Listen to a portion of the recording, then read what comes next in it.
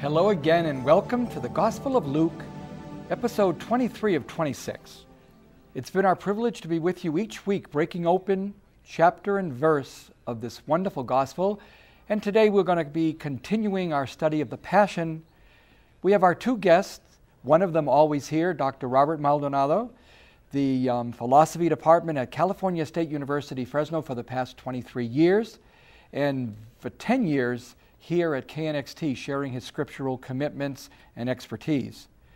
Also joining us is Father David Norris, our sacramental priest at the St. Paul Catholic Newman Center, and also the director of chaplaincy for the Diocese of Fresno, also a scholar in these Gospels pursuits and a homilist par excellence in our diocese. I wonder if we could turn to Jesus Taken Captive and continue our line-by-line look at what is happening in Luke's understanding of the Passion of Jesus. Robert, I think you're up. While he was still speaking, suddenly a crowd came, and the one called Judas, one of the 12, was leading them. He approached Jesus to kiss him. But Jesus said to him, "Judas, is it with a kiss that you are betraying the Son of Man?" When those who were around him saw what was coming, they asked, "Lord, should we strike with the sword?" Then one of them struck the slave of the high priest and cut off his right ear. But Jesus said, "No more of this," and he touched his ear and healed him. Then Jesus said to the chief priests, the officers of the temple police, and the elders who had come for him, "Have you come out with swords and clubs as if I were a bandit? When I was with you day after day in the temple, you did not lay hands on me, but this is your hour and the power of darkness." One thing we've been noticing is the difference between Mark from last year and Luke this year. Is there anything in particular, Robert, you want to start opening up for us about where Luke's going with this narrative? Well, I think one of the really interesting things in this passage, among many, is probably the most famous piece, which is the kiss. Luke actually does a really interesting thing where Mark has Judas actually kiss Jesus. Luke has Jesus stop Judas from kissing him and heads him off. So he actually doesn't ever kiss him in this narrative. He just approaches him. What might be the point of that variance with Mark? Is there anything purposeful? Well, I think it's the setup of the very next passage, which is the continuing of this theme of violence in the gospel and Jesus' commitment against that.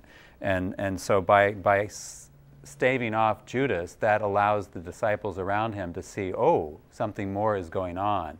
Whereas in the other gospels, in Matthew and Mark, it's before, it's after the kiss that becomes more clear. And so that gives the opportunity for the disciples to say, shall we do this sword thing? And of course, we've seen in the past episodes that Jesus has been trying to get the disciples to see that that's not the way. And that's also related to Luke's purpose here, because one of the things Luke is doing is presenting his gospel to a Roman audience. And of course, one of the problems he has to overcome is Rome executed Jesus as a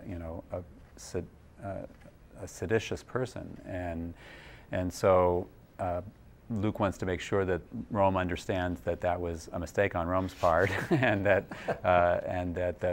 this sort of religion that started with its leader being executed by Rome is not the threat that Rome, at least Pontius Pilate, initially saw it to be. Father David, is there anything in that passage that you would like to mention? Maybe something when you homilize, where you go with anything there or not?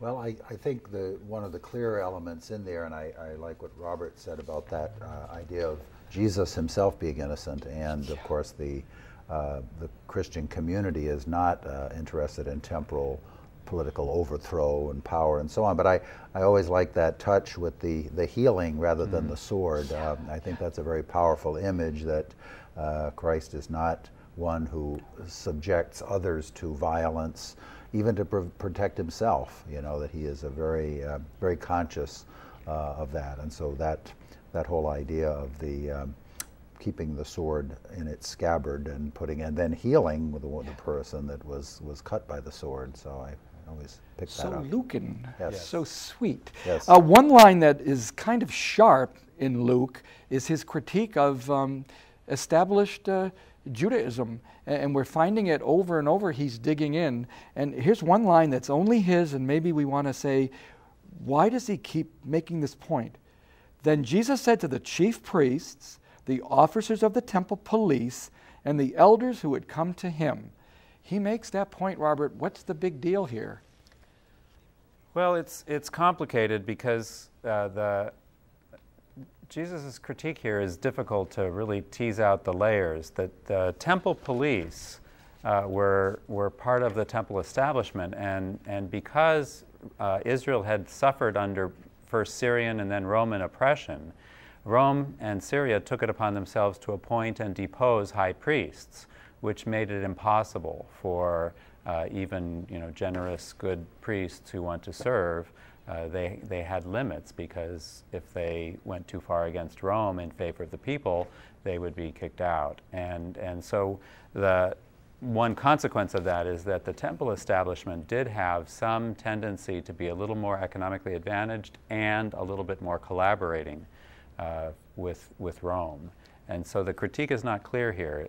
Is it that sort of resistance to that, kingdom of God versus the kingdom of the emperor, or is it more? And I'm not sure. In that case, Father David, I think you could share with us the next passage, 54 to 62. Then they seized him and led him away, bringing him to the high priest's house. But Peter was following at a distance. When they had kindled a fire in the middle of the courtyard and sat down together, Peter sat among them. Then a servant girl, seeing him in the firelight, stared at him and said, "This man also was with him." But he denied it, saying, "Woman, I do not know him."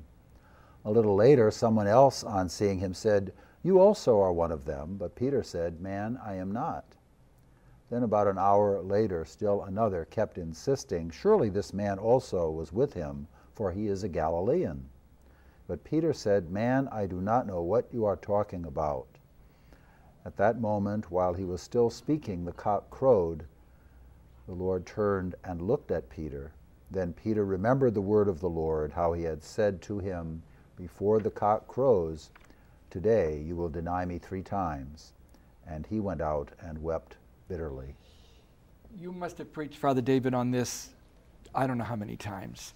What is one element here that you might like to share with us? Well, Peter, of course, is depicted throughout the Gospels, all of the Gospels, as being very sure of himself until he, falls into the drink or until something else happens. And he was, of course, he had protested at some length that he would never deny, even though everybody else denies, and so on. So the humanity of Peter, I think, is one thing that gives us encouragement, because despite his own failings, the Lord loves him, and Jesus continues to choose him, for special office, for special ministry. But it's an office and a ministry that Peter has to come to realize, and he does certainly eventually, that's dependent upon the Lord. It's not dependent upon his own power, strength, grace, good intentions, and so on. So I think the very humanity of Peter, as all of the characters in this in the Passion narrative, are they're very human beings, and we can identify with parts of these characters in ourselves if we're really paying attention to it. Anything else there, Robert, especially about the way that Luke has edited this little passage also? Well, the weeping, I think, is unique to Luke, and underscores what Father David was saying, that there's that change. I don't know if this is particularly Lucan, but I always find it interesting just to think about then he remembered, and so that as Father David said, the warning was there, but somehow it's, I don't know, for me too, it's difficult to keep mindful of what you've been told, and so I just find that line really kind of comforting, that it's... The 2 lines I find kind of very cogent right here, added by Luke. The Lord turned and looked at Peter. That's not in the other narrative, so Luke wants it that Jesus looks at Peter, and then that Peter cries bitterly. Everyone else has him crying, but Luke wants to upgrade it a bit. He's bitterly crying. On that note, Robert, can you walk us through the next passage to get us to the half of the show? This next little episode, please. Now the men who were holding Jesus began to mock him and beat him. They also blindfolded him and kept asking him, "Prophesy, who is it that struck you?" They kept heaping many other insults on him. When day came, the assembly of the elders of the people, both chief priests and scribes, gathered together, and they brought him to the council. They said, "If you are the Messiah, tell us." He replied, "If I tell you, you will not believe, and if I question you, you will not answer. But from now on, the Son of Man will be seated at the right hand of the power of God." All of them asked, "Are you then the Son of God?" He said to them, "You say that I am." Then he said, "What further testimony do we need? We have heard it ourselves from his own lips." What's most important there, Robert? Well, it's difficult to tease out the layers here, because in the trial scene here, in the time of Jesus, even to identify oneself or someone else as the Son of God was not actually necessarily fighting words or reasons to kick people out. The Son of God was a title for king, and so it could be political religious more than simply theological religious or something.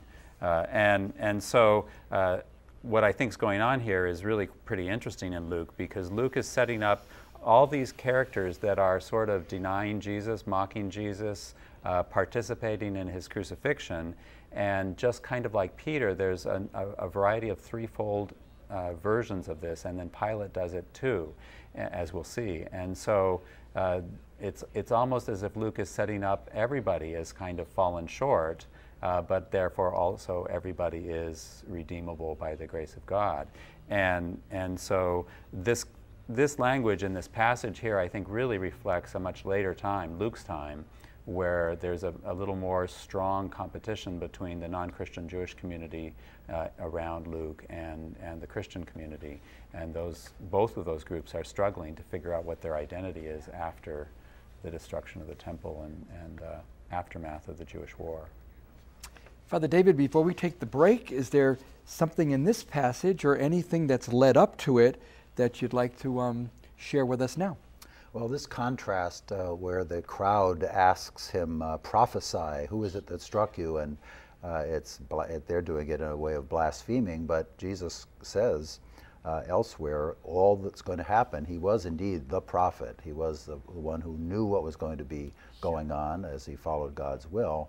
Even though they give that to him as kind of an insult, it's really recognizing what his real role is as the one who speaks on behalf of God as a prophet, and had already warned what was going to be happening here, and sure enough, it's coming true.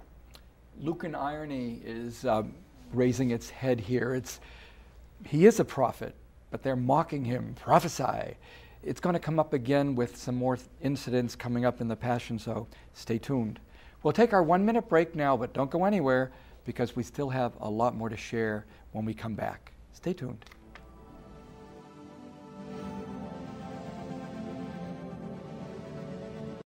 For over 25 years, KNXT has been serving the people of the San Joaquin Valley with good family television that's just not available anywhere else. It's important for you, the viewer, to help support this valuable tool of ministry. KNXT needs to continue to grow and bring you important programming about your faith. But sometimes it's hard to stop and find the time. Make it easy. Go to KNXT.TV and find out how easy it is to support your Catholic television station, KNXT-TV.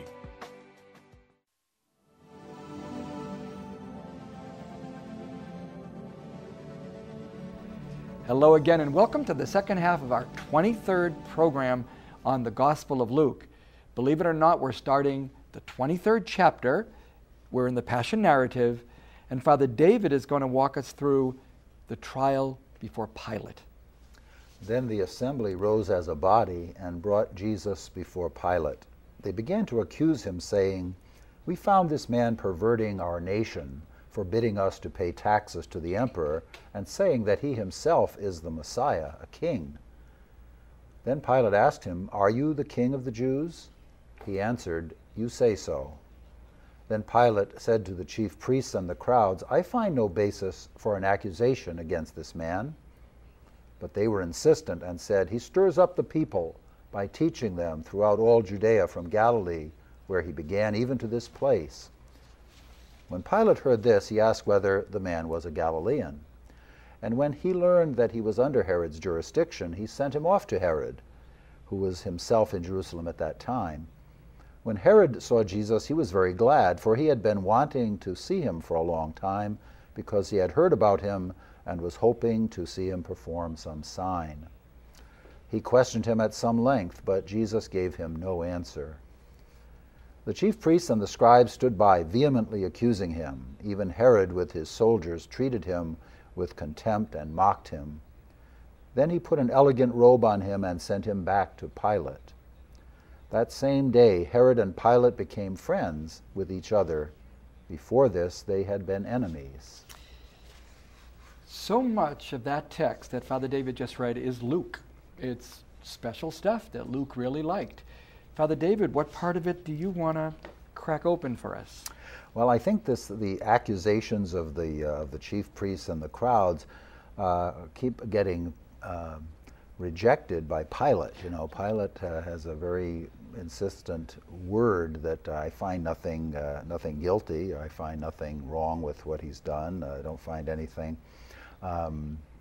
And then we bring this character Herod, and every time I read this passage, I think of the song in Jesus Christ Superstar, I believe it is, where he comes before Herod, and Herod wants to see him perform some sign, and that this isn't a sign in the way that maybe John's gospel would use it as an indication of faith or leading to faith. This is kind of, let's do a trick or do some kind of bit of magic for me, you know. And Jesus' response, he's much more responsive to Pilate, the Roman governor, than he is to the so-called king, Herod. You know, he makes no answer. He doesn't respond in any way to that kind of lack of faith and lack of even really asking serious questions.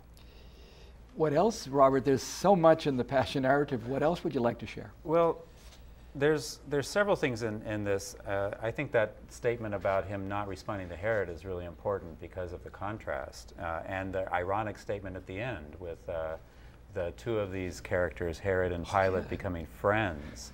And I'm never quite sure whether that's sincere on Luke's part or ironic, because obviously they're participating in the death, but Luke is also doing some work to kind of rehabilitate Pilate, because everything we know about Pilate in every other historical context is that he was a horrifically awful human being, and he would have cared less about any sort of internal theological squabbles among the Jews.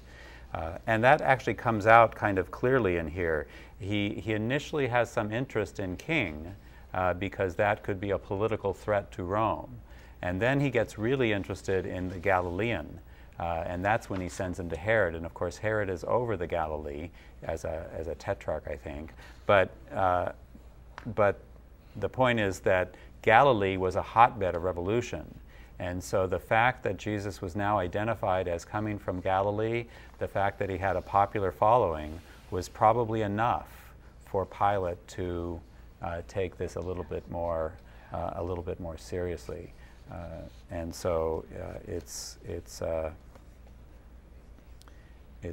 really interesting passage. The last thing I would say here too is that this refrain that Jesus said, similar with the chief priests, "Are you the Son of God? You say that I am."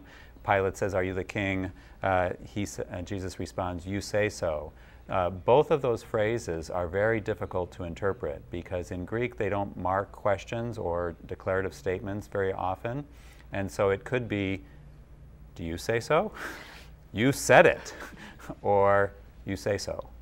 And so any of those are possible options, and obviously it makes a difference too how you read those.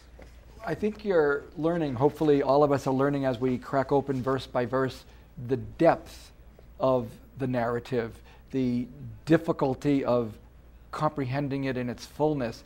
I want to offer one last thought here on this passage. Kind of maybe ironic, maybe just Luke really wanting to dig in one more time. Forbidding us to pay taxes to the emperor. Well, a couple chapters ago, we saw point blank that he didn't do that.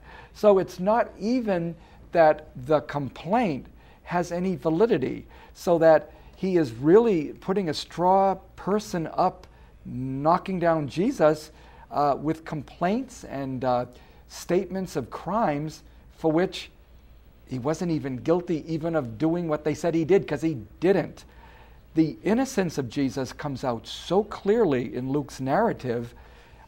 He's really giving the Romans a break here, that you were badgered into this thing, but you didn't want to do it. And poor Rome, bad other people. And it's kind of important to see that edge, huh? I mean, it's like we've got to recognize that negative presentation of Judaism in front of us in the gospel. And the rehabilitation of Pilate. Oh, yeah. That would leave us, Robert, the last passage for today, I think it is. Can you walk us through that more about our friend Pilate? Yeah.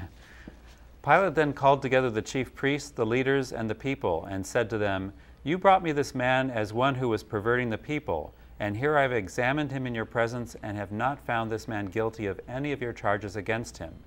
Neither has Herod, for he sent him back to us.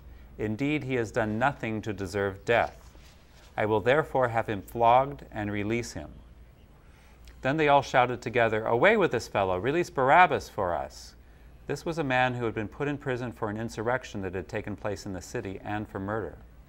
Pilate, wanting to release Jesus, addressed them again, but they kept shouting, "Crucify him! Crucify him!"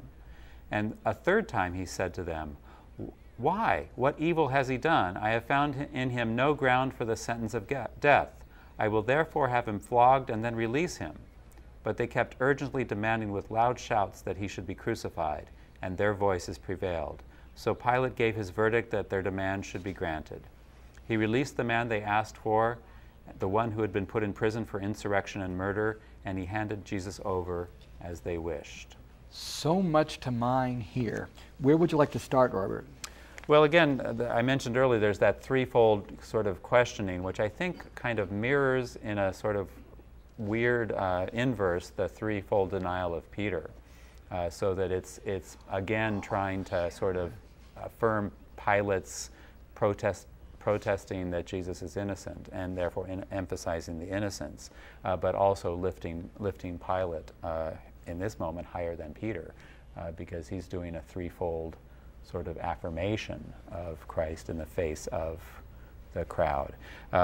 But it's also, he's still willing to flog Jesus, and he also shows a sort of weakness of character, I suppose, in that he just gives into the demands of the crowds. The crowds don't threaten him the way they do in the other Gospels. In Mark, you are no friend of Caesar's, which could be a very serious problem if that gets back to Caesar, and none of that is here. Father David, Good Friday, we read John actually on Good Friday, but during Holy Week, this gospel is in front of us. When you preach, what parts of this text do you ever deal with? Well, there's definitely that whole element of the irony that keeps coming up in the very fact that, first of all, the people that are accusing Jesus are not actually accusing him with the truth. They're not telling the truth about what he is supposedly guilty of. And then the irony is that someone who has been convicted of insurrection and murder, because he's already serving time for that, he's going to be released, and the one who is innocent is going to be condemned. It comes out very clearly that these folks are so bent on their own will and their own wishes that they are completely blinded to the truth that is standing before them, because they've really shut out, they've closed themselves off from that. So it's a tragedy in a classic sense, but it's even more of a tragedy when we think of it that, as often has been pointed out in these programs, these lines are addressed to us as well. It's not only the crowds there and that church, but it's the church today and the world today. I'm glad Father David mentioned that as we're reading texts that have been used over and over to which end up in the Holocaust, texts that are just awful when they are preached badly. I want to thank Father David for reminding us this is for us now the text we are left with, but it also is calling us to look at how we follow Jesus, and do we accept or do we reject? So in other words, let's see this for ourselves. One line I want to ask, I think Robert will tell us why it's in or out. There's a certain verse 17, theoretically, and it goes something like this. Now he was obliged to release one man for them at the festival. I've seen it written as this could be in, this could be out. It wasn't included in the New Revised Standard Version. What about that, Robert, when there's certain lines that some text will want and others will exclude in a reading? Well, it's a very difficult discipline called text criticism, because, as you probably know, there are many manuscripts of the Bible. None of them are original autographs, and so and they don't all agree with each other. And so the task that scholars take upon themselves, and I'm not one of them, it's quite a difficult discipline to master. But you have to comb these, you learn different motifs, even different scribal habits, to try to figure out, given all these different manuscripts, what is most likely and reasonably the original, or closest to the original that we can get. And so that's an example of that. I actually wanted to make one point about a really great theological moment here, and that is Lucan, and it's, even though Barabbas is in other Gospels, Luke does a very particular thing, because all the way back in chapter 4, Luke set up Jesus' ministry with an inaugural address at the synagogue where he said, "Today the Spirit is upon me, I proclaim the good news, the blind will see, the lame will walk, the prisoner will be set free." And this is the first place in the narrative when a prisoner gets set free. And I think it really is, even though Luke doesn't seem to have much in common with Paul, in spite of the tradition of their association, at this point he might actually have it, because it's kind of a little bit of the innocent is graciously saved by God. I want to thank David and Robert for today's show. We'll be back again next week. Till then, God bless.